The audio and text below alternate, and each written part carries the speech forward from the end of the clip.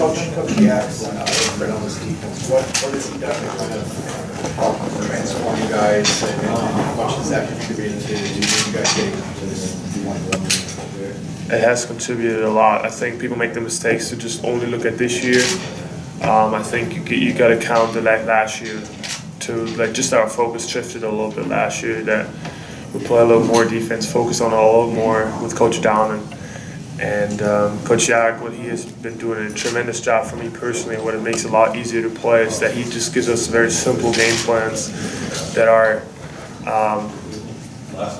simple to execute. You know, that's still not easy because you got to do it, and consistency is probably the biggest mark of a good defense. But I think that has been the biggest thing, that there's simple principles that we can trust every game, and yeah, we just emphasize them game for game. Does having that kind of give you increased confidence going into a game like tomorrow when you're going to face a big challenge?